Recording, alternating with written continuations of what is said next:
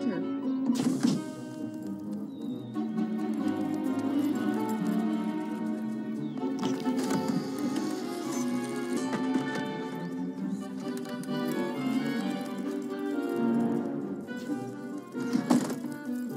John here, guys, and today we're talking about the Airblade Intrepid V2, the 5-inch version. Now, we've covered the Intrepid V2 3-inch version on the channel here, but this is the big dog. Power surge, yeah. Now, if you want that same smooth H-frame goodness with the props out of view and a very smooth flight, look at the distance like between the front and the rear arms. That's going to yield a very smooth flight, and you want to be able to carry an HD cam, a GoPro, by just sitting it on top and strapping it in because it has a built-in GoPro mount. Then this is the ticket.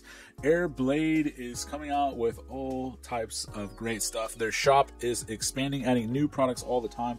A lot of the top electronics, motors, and other things are coming out on their shop regularly. So definitely click on my links below if you want to buy anything there, and you can actually even use my channel code to get even greater discounts. So check this thing out, guys. You have a lot of versatility here. This hole in the back means that you can run a toilet tank style battery strap, or you can run 2 straps right here if you're going to run it on your traditional way. The arms are 2 in 1, so you have an arm at the back and an arm at the front.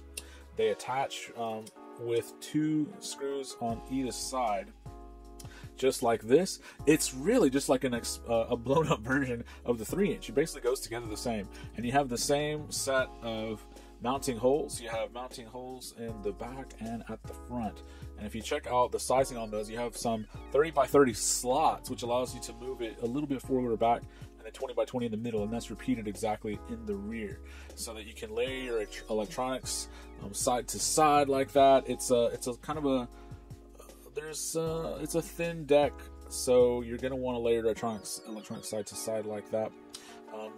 Great camera protection once again by Airblade. It goes together with 3 sets of standoffs, and this front cage portion fits on exactly like the 3-inch version. So very cool. They've been able to take all of the great flight elements of that 3-inch and just blow it up. All right, I confess, I did it. Did what? Peekaboo! I blew up the baby. Mama! For a 5-inch version. Now, one other thing that this frame comes with is this awesome crossfire antenna mount.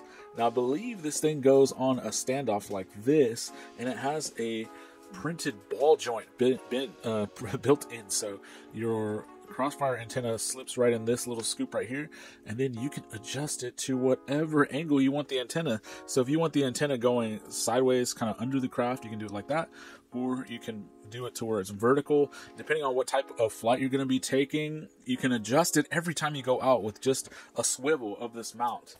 That's really cool. It comes with plenty of hardware to get everything built up, so I'm going to be doing this build pretty soon, and you're going to be able to check it out. I'm going to try to use as many of the Airblade store products as I can.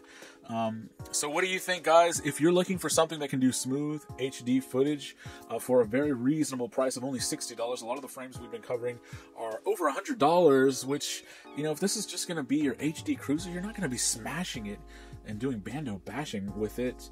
This, like all Airblade products, is a cameraman's quad.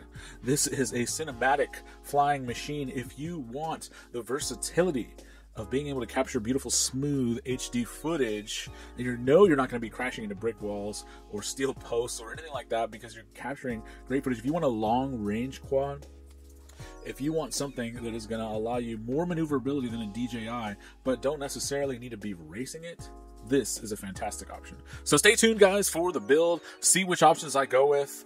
See how I do the battery strap in the stack. And that'll be coming at you very soon. Thanks, guys.